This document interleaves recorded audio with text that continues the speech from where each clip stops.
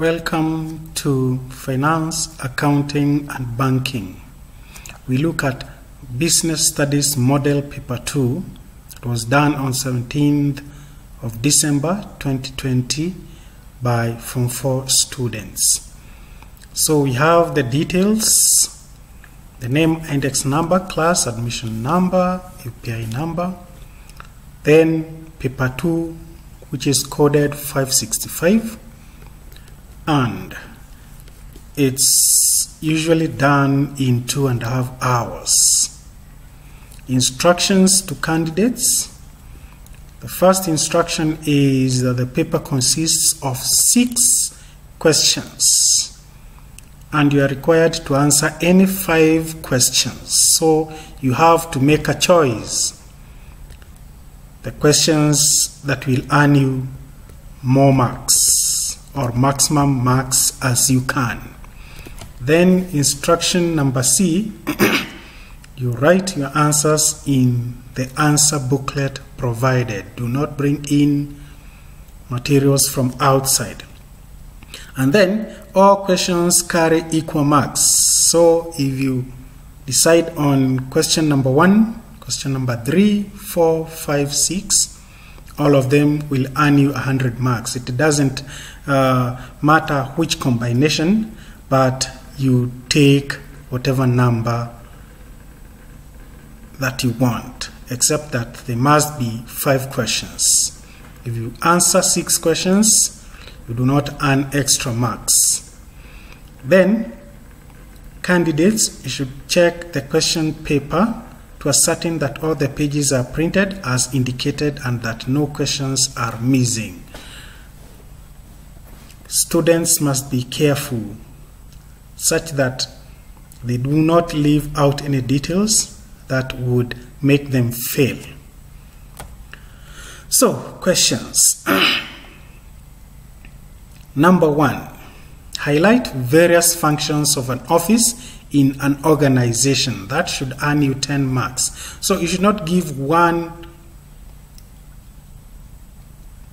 word answers or 2-word answers. You should give some explanation, give some insight as to what happens in an office.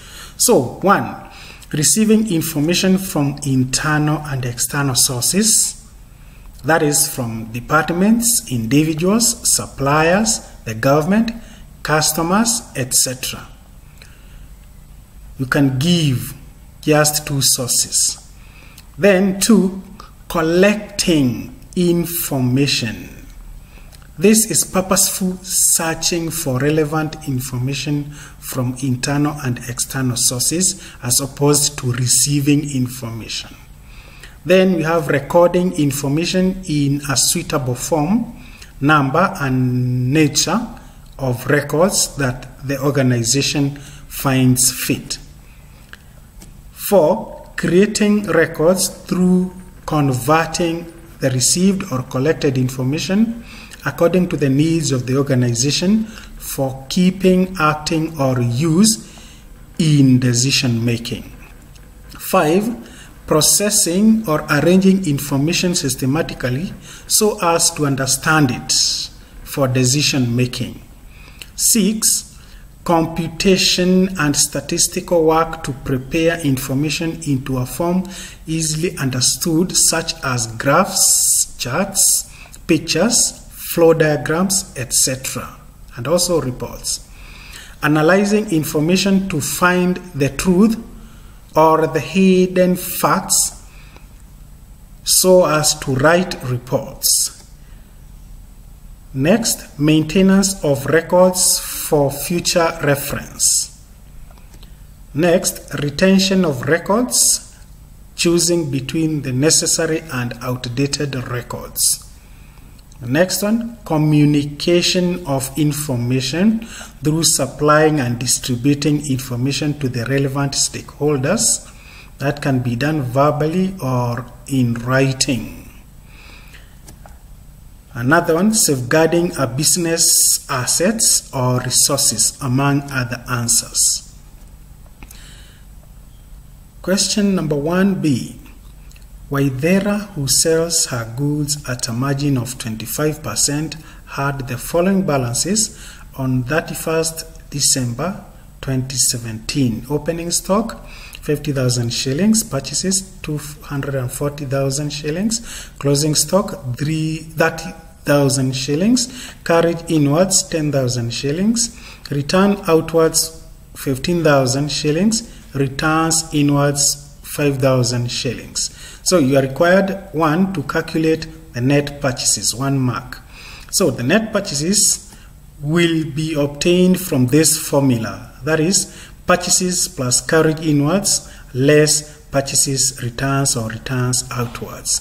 So the net purchases will be 240,000 plus 10,000 minus 15,000, and the net purchases will then be 235,000. Number 2, calculate cost of sales or cost of goods sold. So, cost of goods sold can be looked at as the cost of goods available for sale minus closing stock, or opening stock plus purchases less returns outwards, add carriage inwards, and less closing stock. So our figures will be 50,000 plus 235,000 less 30,000, and you will arrive at 255,000 shillings. Then calculate sales. We know that margin is gross profit over sales, markup is gross profit over cost of sales, and gross profit is markup over cost of sales. So margin is 25% or a quarter. Then markup will be 1/4 minus 1, which will be a third. So going back to our sales, sales is equal to cost of sales plus gross profit. And our sales here will be brought about by markup plus gross profit. And our markup here is a third plus gross profit. So our gross profit will be a third of cost of sales, which we found to be 255,000. So our gross profit will be 85,000 shillings. So our sales will be 255,000 plus 55,000, which will be 340,000. Then we are told to calculate gross profit. Gross profit is sales minus cost of sales, which will be 340,000 minus 255,000, which gives us 85,000 shillings. We move to question number 2. Explain any 10 characteristics of money as a medium of exchange. So you are explaining the characteristics. You name the characteristic and explain it. So money should be stable in value so as to instill confidence for a long period of time, or so that it does not fluctuate its value unnecessarily. 2, money should be recognized easily by all away from other items. 3, money should be malleable to mint the coins as the government likes. 4, money should not be easily forged to instill confidence to citizens. 5, money should be portable so as to carry it around easily and without getting tired. 6, money should be durable to avoid unnecessary replacement costs. 7, money should be acceptable by all citizens as a means of payment. 8, money should be homogeneous in outlook. If you look at a coin of, let's say, 1 shilling and another one, they should look alike. 10 or 20 shilling coin should look like another 20 shilling coin. 9. Money should be divisible into small amounts to facilitate change or balance or buying of small valued items. That's why we have coins and notes of various denominations. And 10. Money should be scarce to maintain a high value. Question number 2b. Prepare Lagarde's balance sheet from the following transactions. 10 marks. Creditors 22,000, furniture 10,000, stock 11,000, capital 40,000, cash 4,000, and debtors 6,000, bank 31,000. Lagarde's balance sheet as at 31st October 2010. This is a date that we have fixed because the question does not have a date. So you must have a date for your balance sheet or any other final record. So on one side we have assets, on the other side capital and liabilities. So these are assets. We've mixed them. Cash 4,000, bank 31,000, debtors 6,000, stock 11,000, furniture 10,000. And then creditors 22,000 and capital 40,000. So the total for capital and liabilities is 62,000 shillings, which is also the same figure for total assets, 62,000. We move on to number 3. Outline 5 drawbacks of using consumer price index as a measure of inflation. So, 1. Difficulty to determine what should constitute the basket of commodities to use in consumer price index. So, in a country, we may decide that we will take a few items, but which are those items? Mostly those items are those that are bought in large quantities and that are bought by many people. But which ones? In one region you may find that this item is taken by a lot of people as opposed to another region. So there is difficulty in what will constitute the commodities to use in computation of CPI. 2. Difficulty to determine a typical household or family and their characteristics. So one family or families in a certain region may have similar characteristics but different characteristics from families in another region. So differences in prices of commodities from region to region due to distance and demand. 4. Difficulty in selecting the base year. Which year do you start to calculate your inflation?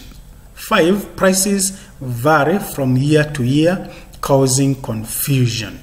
6. Difficulty to ensure that the correct weights are allocated to each and every item. If, let's say, unga is given weight 4, if you have 4 items, which will be weight 2? Is it sugar or salt or what? It depends. 7. Lack of accurate data or prices and consumer expenditures. You are taking a few items and from a few families. It may not reflect the accurate data or information as expected. Some families may have preference for some products, while others may not have preference for the same. 8. Changing tastes and preferences of consumers which change their pattern. This time you may find that some families are taking this type of detergent. After 6 months, they start taking or using or consuming another type. Those changes in tastes and preferences may alter the basket of commodities to use together with the prices, because different items have different prices. 9. Price fluctuations within a given period, and CPI uses end year prices. You may find that after every 3 months we have price fluctuation, either increase or decrease, but at the end of the year you may find that the price that we started the year with may be the same for a certain commodity, or may be less or even more, and probably throughout the year the price was more than the CPI price that we are taking. Question number 3b. Kenya has always intensified its campaign on population control.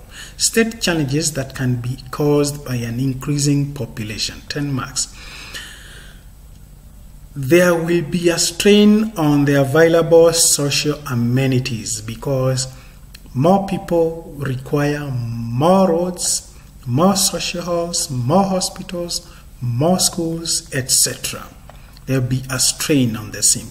So, number 2, citizens will experience low standards of living because you'll find that they are sharing a lot of resources or amenities and they may not enjoy as much as possible. Remember, standards of living is a factor that has an element of enjoyment.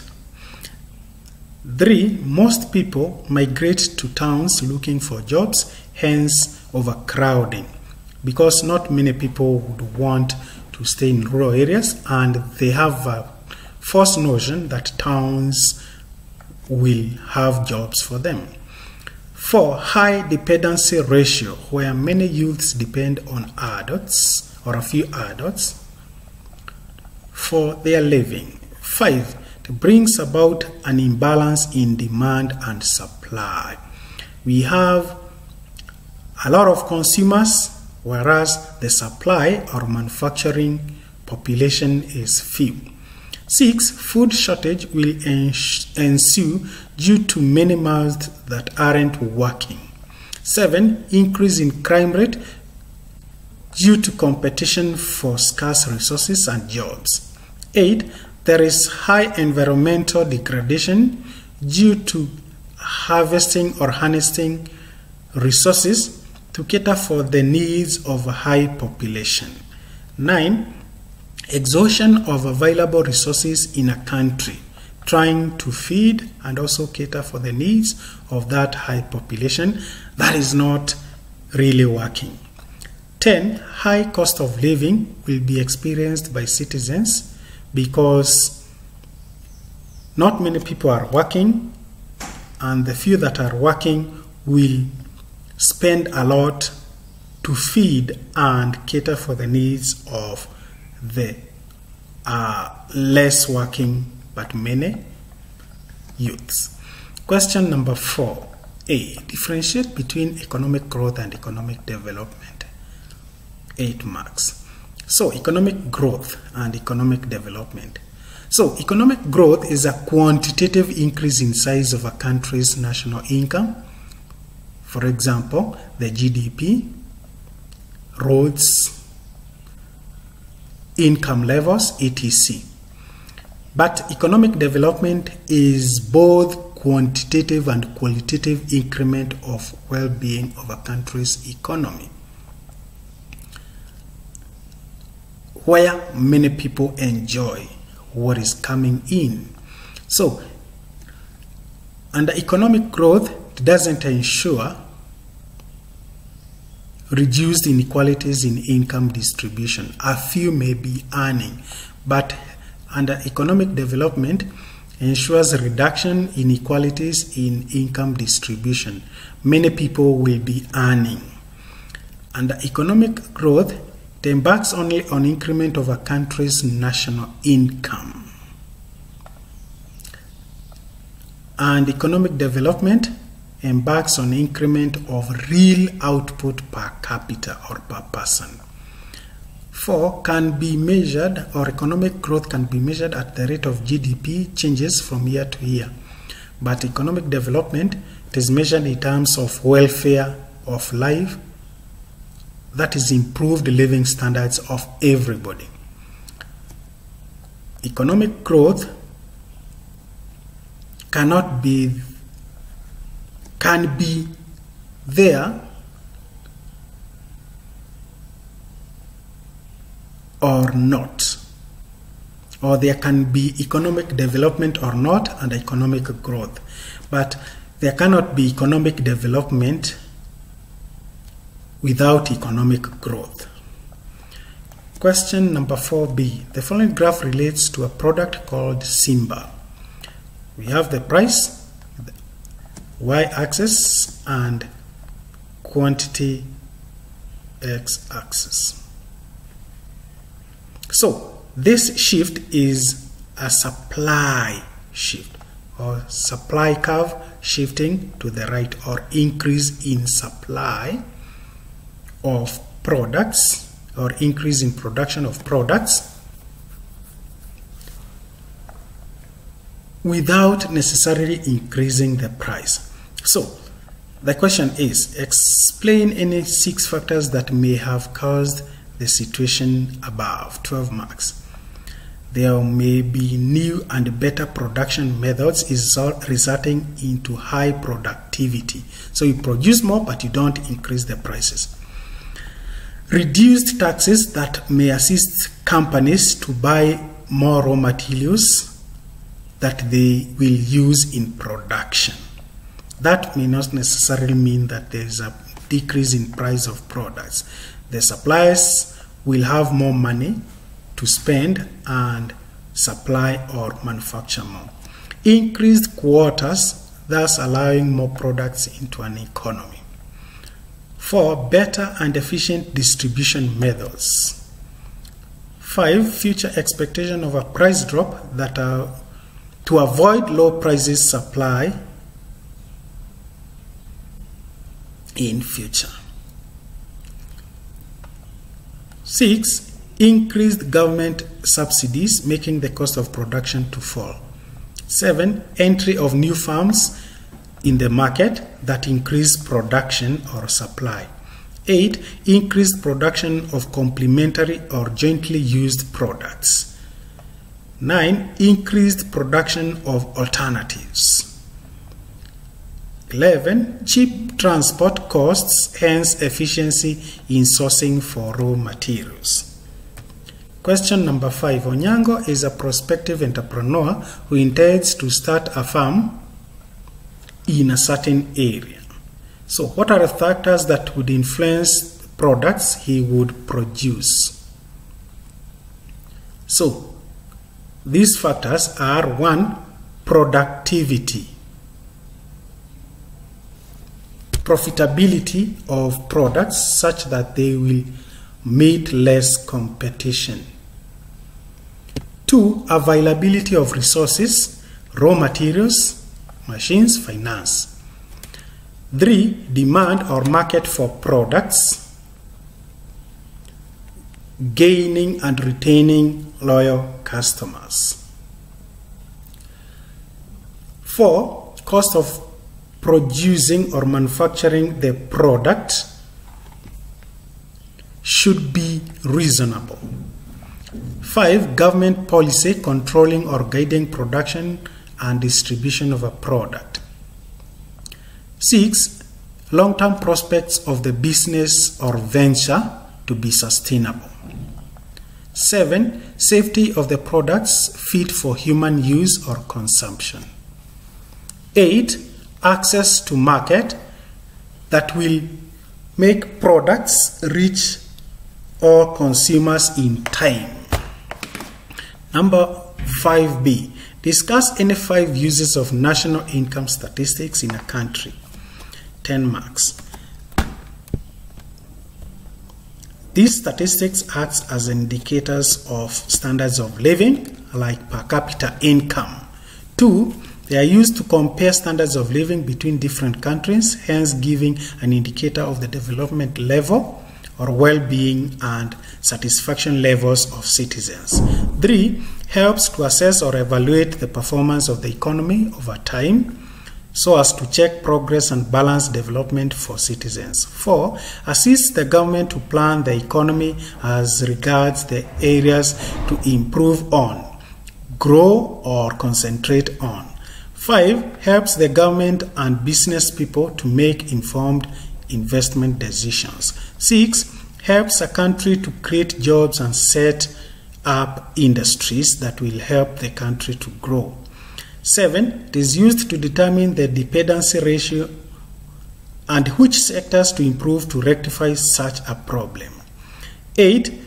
Helps to create jobs through careful analysis of the industries that should be established. 9. to reduce the gap between the poor and the rich. And 10, so as to help the government to manage the public debt. Question number 6. A. Mwangi intends to take out an insurance cover. Explain 5 factors that will determine the amount of premium he would pay. This has not been given whether it is general or life assurance. So these are the likely points. The type of cover will determine the period and time to take to pay premiums. 2. His job would determine the risks involved, thus the amount of premiums. 3. His health status will determine how long he is expected to live or not. 4. His ability to pay will determine how much he is willing or able to pay. And 5. His residence or neighborhood risks will determine the cover or premiums. Question number 6b. Small firms always exist despite competition from large firms. Explain 5 reasons for this existence. 10 marks. 1. The market is large to accommodate small and big businesses. 2. If the product dictates offering by small firms, for example, shoe repairs, hairdressing, and other businesses, that must be small businesses. 3. Belief or need by investors that a small firm is more manageable. 4. High cost of production would not allow some businesses to expand. 5. Need for or need by investors to retain control of the business. 6. Government regulations that may not allow some businesses to expand. 7. Simplicity of an organization that would dictate the size. 8. Small firms are more flexible, hence the owner can change tact with ease or strategies with ease. 9. Small firms allow quick decision making, hence preferred by many investors. 10. The government supports small firms than large firms with loans or subsidies and such. Question number 6c. Nafula deals with or in the distribution of milk. Explain 5 factors that may determine her choice of distribution channel. 1. Perishability of milk would require a fast channel to reach the factory or even the market. 2. Milk requires special containers to transport and store to avoid contamination. 3. The farm requires a lot of resources to reach customers in regard to economies of scale so that they save on transportation costs. 4. Milk requires refrigeration to avoid going bad easily. 5. Collecting milk and distributing it requires well-funded distributors, agents, or intermediaries to reach the market or the factory in time. 6. Milk is a commonly used commodity in many households, hence requires very efficient distribution channels like in shops, hotels, schools, etc. Thank you. Remember to subscribe and like my videos or channel in YouTube, which is Eddie Karis. Edward Kariuki Mathenge, KariukiEddie2010 @gmail.com.